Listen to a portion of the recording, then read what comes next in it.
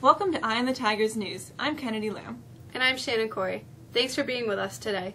Here's the news we've been following for you. Promising to help America's middle class, Barack Obama on Monday sent Congress a record $4 trillion budget that would hammer corporate profits overseas and raise taxes on the wealthy while boosting tax credits for families and the working poor. Obama's budget also would steer hundreds of billions of dollars to the nation's crumbling infrastructure of roads and bridges, help provide 2 years of free community college, and reverse the across-the-board automatic budget cuts that have slammed the Pentagon in nearly every government department. We ask a lot of you.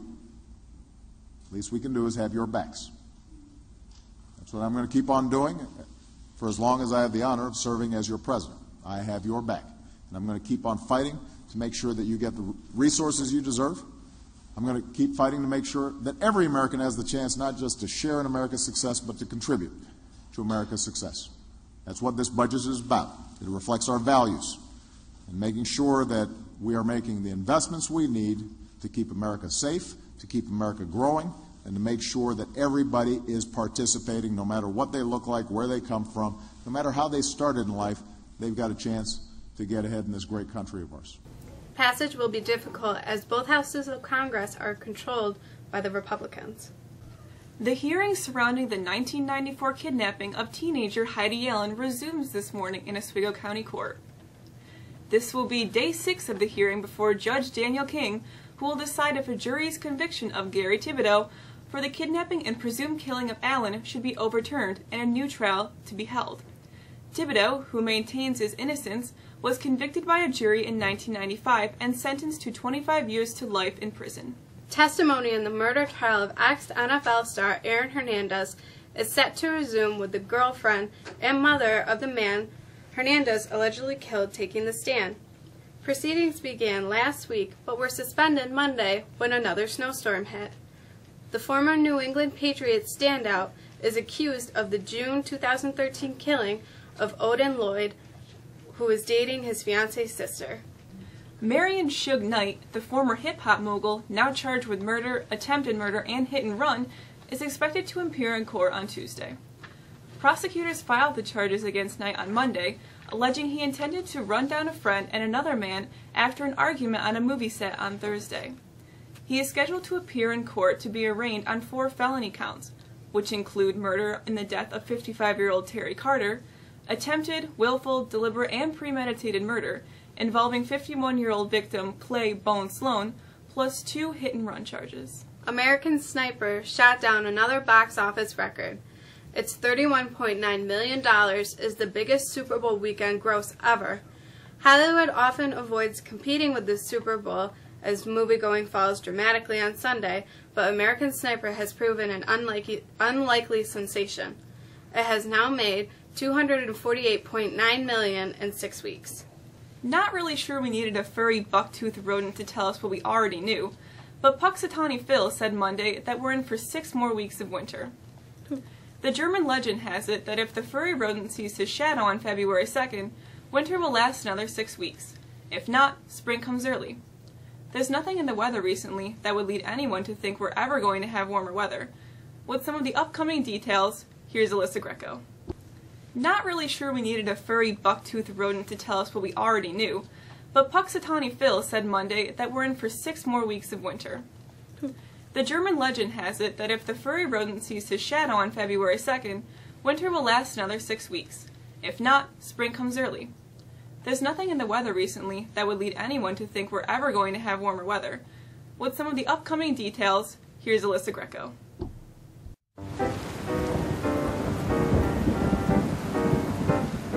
It may seem difficult to believe, but we should feel temperatures moderate a little today and tomorrow, moving the thermometer more towards what is normal for this time of year. We can expect temperatures in the mid-20s Tuesday and then possibly mid-30s on Wednesday. This will be short-lived.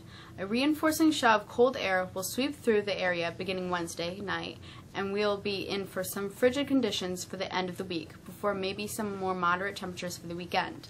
As far as snow goes, no big storms, We should see some nagging snow each day of the week, an inch or two tonight, and then again for Wednesday.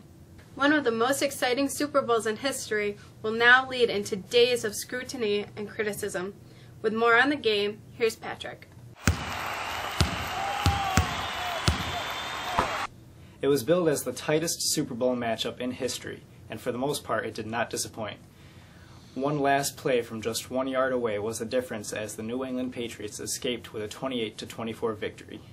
2 days later, Seahawks coach Pete Carroll was still stunned by the outcome while defending the decision to call a pass from the 1 yard line in the Super Bowl's closing seconds, a chance that will long be debated. And it will leave everybody asking, why in the world with Marshawn in the backfield did the Seahawks throw the football? 21. So close to another celebration, so close to becoming the next NFL dynasty.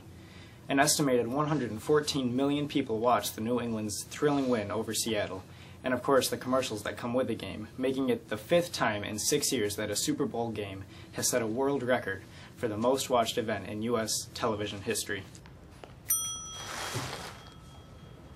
Hi. My doctor called in a prescription?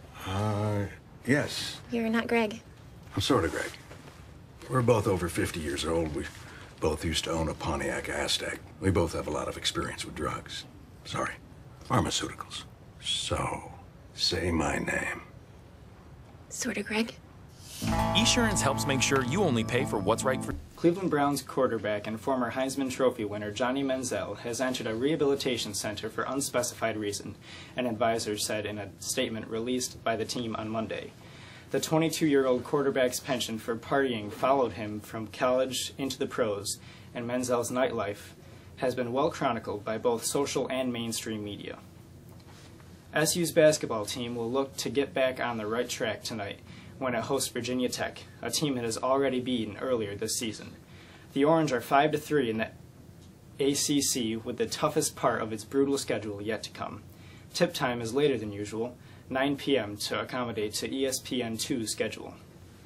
Mexico diver Noah Galluzzo has everything going his way right now.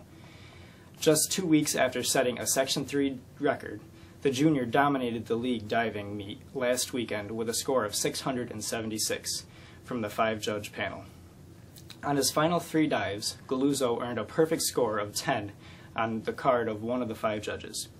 On his final effort, a front 1.5 with 2 twists, he received 10s from 3 of the judges. Galluzzo has already qualified for the state diving meet set for February 27th at Ithaca College. Both Mexico basketball teams take to the court tonight, hoping to keep their playoff hopes alive. The boys host ESM while the girls head to ESM. Both teams are on the outside looking in, but still have enough games remaining to make a run at qualifying. The boys will also host state-ranked Cortland tomorrow night in a makeup game. Sarah Petricola has a peek on what's on the calendar. Here's a look at the calendar. A community forum on education will be held on Thursday, February 5th, 2015, 6:30 to 8:30 p.m. at North Syracuse Junior High School. This forum is for all school districts in the Onondaga, Cortland, Madison, and Oswego-Boces. The district will provide transportation for any community members wishing to attend. Buses will be leaving Mexico Middle School parking lot at 5:30 p.m. and will return to Mexico directly after the event. Of course, today began the second semester. Second quarter grades are expected to be mailed out on Thursday. And finally, the 4th annual True Beauty event will take place on Thursday, emphasizing that beauty is something that is far from just skin deep. And finally today, Nathaniel is here with our history lesson.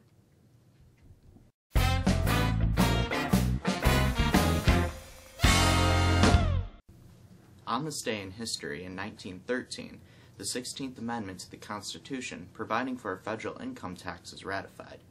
In 1917, the United States broke off diplomatic relations with Germany, which had announced a policy of unrestricted submarine warfare. In 1959, rock and roll stars Buddy Holly, Ritchie Valens, and J.P. the Big Bopper Richardson died in a plane crash near Clear Lake, Iowa, known since then as the day the music died. And in 1994, the Space Shuttle Discovery blasted off with a woman, Air Force Lieutenant Colonel Eileen Collins, in the pilot seat for the first time. Collins is a Syracuse University graduate. For the staff of Eye on the Tigers News, thanks again for joining us. I'm Kennedy Lamb. And I'm Shannon Corey. Have a good day.